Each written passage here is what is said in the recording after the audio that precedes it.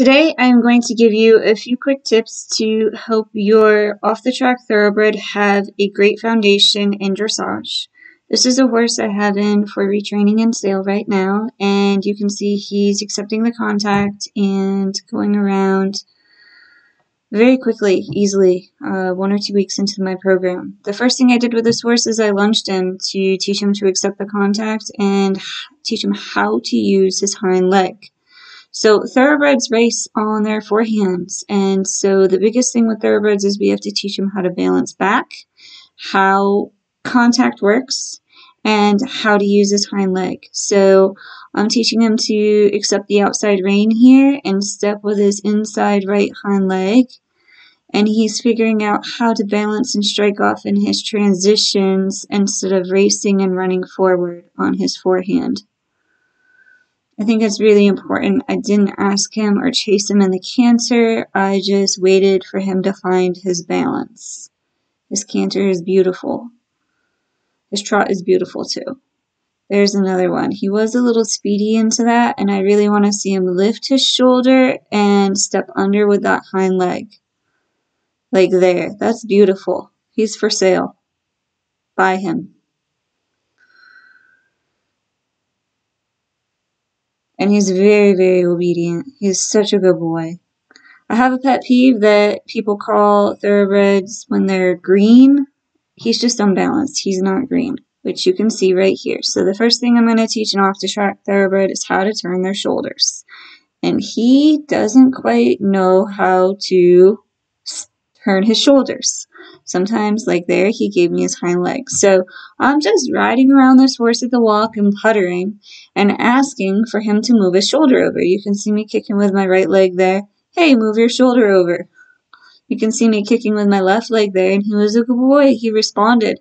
I asked for his left front shoulder, and he moved it. Notice I'm not in his face. I'm letting him use his head to balance. Now, this right shoulder is really stiff. I'm kicking. I'm getting nothing. Now, I would carry a whip normally and tap him lightly on the shoulder, but this horse is a little bit nervous about it still. It's not going to be a problem in the future, but I didn't want my first introduction with him to be me carrying a whip and hitting him on the shoulder. There, he did a really nice turn off my seat and leg, because eventually you want to get a great dressage score on this horse. There, I'm asking for the right shoulder. Please move your right shoulder. He's like, no, I can't. It's broken. Just kidding. There he goes. He gave me a half a step here. There it goes. See that? So this might sound so basic and not a big deal, but this is huge because when he does that, he has to sit behind and he has to lift it up.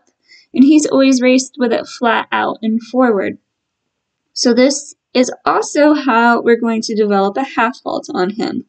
The turns are going to teach him to rebalance to the hind leg, and eventually I'll be rebalancing him and half-halting with my outside aids when we do that. So this might seem like really kind of quiet putter work, and it is. I love this kind of work.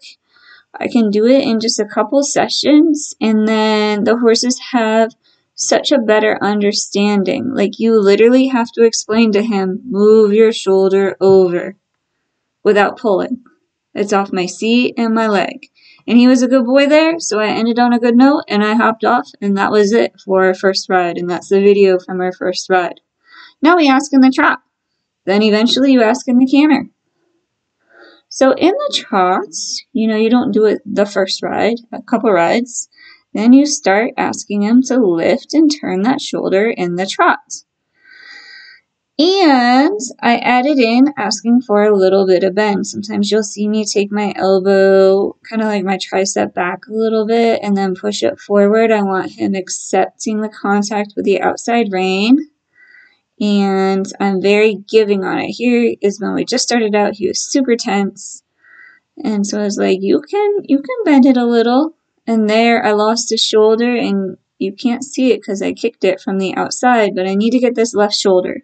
I need to get his left shoulder to the right, and then he will be able, there, I got it. Then I can ask for the bend. But I can't ask for the bend or get into his face or anything like that until I got that left shoulder over to the right. There I'm asking again, can you move your shoulder to the right? And you can tell because I'm getting closer to the camera. And then I ask for the bend. And then he's accepting the contact and going around on the bit. Now you notice he's pretty slow in this video.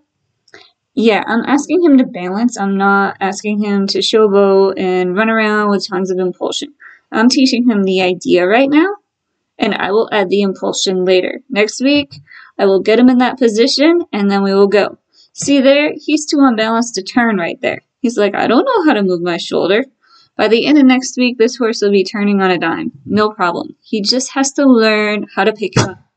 It is not anything physical. It is literally Dressage 101. We have to teach him how to use his body parts. Now, this is his right shoulder, and it is very stiff. If you've ever ridden a thoroughbred off the track, sometimes it is like moving a brick house. So his right shoulder needs to be able to move to the left, and it is hard. It took a lot of outside aids. By outside aids, I'm not pulling. I'm just using my groin muscle, my leg, but it worked. I got it. Look at how in the contact he is. Then he came up, and I get his shoulder, and then I ask for a little bend, and there he is again.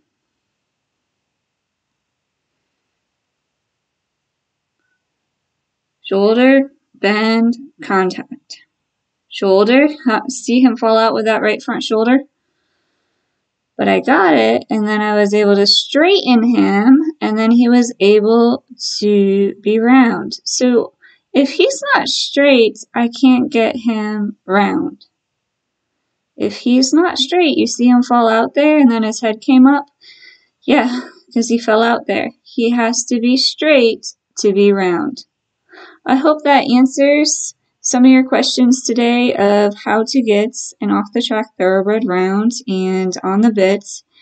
And, really this is just the beginning. Today I asked for his shoulders.